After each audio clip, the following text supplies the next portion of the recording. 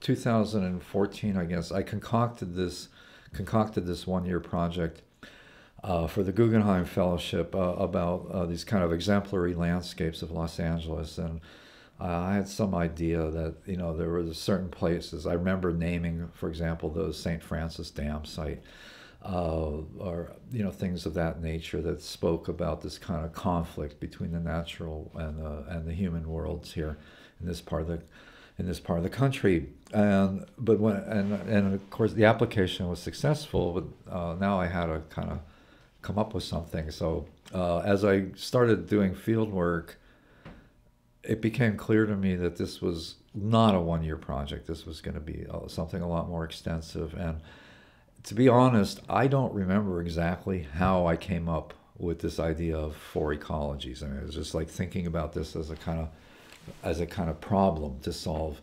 But when I came up with this idea, these four general types of landscapes, if you will, that I thought more or less defined my understanding of not it's neither the natural world nor the human-made world, but rather the kind of intersection of both, and the whether harmonious or more often the conflict between those two things. And you know, I was really influenced by, say, Mike Davis's books. I know in one, Ecology of Fear, he points out that Los Angeles probably has the largest urban wild interface of any North American city, and that sort of really, you know, it sort of charged me to think about these things. So to kind of sum up, I defined four types of landscapes that I thought pretty much covered my understanding of what this area was about, and that is, in order,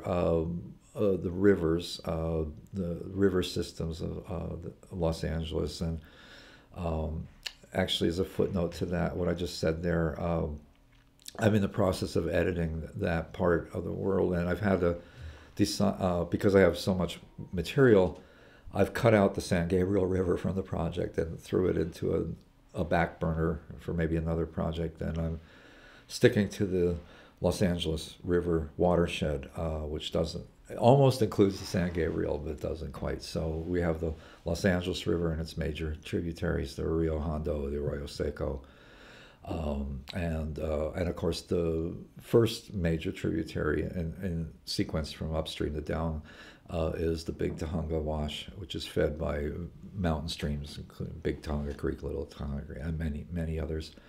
So part one is the rivers. Part two is the coast, and by coast they're not pictures of the beach per se, but the where the landmass meets the Pacific. So that includes like remnant wetlands, the cliffs of the Palisades or Palos Verdes Peninsula, and things like that. Part three, working title, is Hills and Canyons, which hopefully is self-explanatory. And part four, the subtitle is Haunted by the Desert, which is something I stole from Joan Didion. It's where the more or less Mediterranean climate of the Los Angeles basin meets the harsher climate of the both the Lower Colorado and the Mojave deserts. So the process is that I've actually made pictures for all four of these parts as I work, and now I've, you know, my 1 year project is now in its 6th year, and I have this really large map in my studio that I've made, and the four parts of the project are color coded, and whenever I photograph something towards this project, I write it on that map in the appropriate colored pencil, because I guess I'm just not very what's the word? Disciplined. I don't know if it's disciplined or organized or something, but I tend to work on lots of things at once, and that sort of allows for more, at least for me, for more sort of surprises and new things to develop.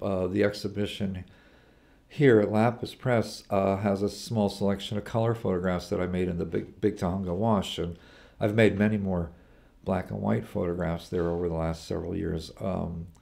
Without going into why those pictures are in color at the moment, I think they're significant enough that they're actually a kind of subspecies of the project as a whole. They don't, I mean, they fit into part one because the Tahunga is a tributary of the river, but there also seem to be pointing to something that might be, what would you call it, a kind of footnote project or something. I'm not quite sure how it all fits together yet. And another selection in this show are the photographs of burned landscapes, which is, of course, a very typical Los Angeles kind of landscape. And for a while, I was thinking that there would be these burned landscapes in all four parts because fires are kind of more or less everywhere. But that's sort of maybe developing into part five, if you will, which would be color-coded on my map in black. So that's the kind of general layout of the project. I have shown fairly nice selections of part one, the rivers at both Gallery Luisotti and Large Glass in London, and this show here, partly because of the rather peculiar nature of how the walls relate to each other in the space. Each of the three walls that we're using for the show has a different group of pictures. The largest group being pictures from part two, the coast. And I really wish I could come up with a better word than coast, because I know what it conveys, and what pops up in people's mind is not exactly what I'm doing. A lot of my work comes out of the process of thinking I'm doing something else. You go out to do one thing and then you say, oh, what's that? And and you start thinking about that. I mean, I never sat in Long Beach and said, I'll go photograph dog houses in the desert. I mean, that's just not how I work. I was out there and doing other things, and I thought, isn't that odd, that little doghouse there? So, and the reason that I would that would call my attention is because it has some relationship to something else I was interested in or already done, like in this case, the abandoned houses. So dog houses but I didn't go out thinking about or looking for dog houses. And if I wasn't doing the abandoned houses, I probably wouldn't have recognized the dog house as a subject. So one thing sort of preps you to kind of be attuned to something else, and then and a lot of this stuff sort of circles around some overriding concerns, like the notion of contemporary ruins and stuff like that, and this kind of dialectic of culture nature and how that plays itself out in various ways. There's a kind of sort of loosely defined plan that over a certain number of years there would be a 4-volume set of books that would correspond to the 4 parts of the project. At this point, I have no idea where those sub-projects fit into that. Maybe there's a 5th book of all the other material. The pandemic, put a kind of damper on lots of things. I sort of put even thinking about the publications aside for a minute to concentrate on just making new images and printing and stuff like that. And they'll always, the thing is, I could finish it. I think the way a lot of projects like this get finished is when the artist gets bored with it, or it's published, or a significant exhibition of it, or something like that. But theoretically, for me, it's a rich enough subject that I could just continue it for the rest of my working life, because the subject itself is about the landscape changing, so it'll always be different. It's like when. I said to myself, I can't go back to this part of the Los Angeles River anymore because I'll just keep making the same pictures.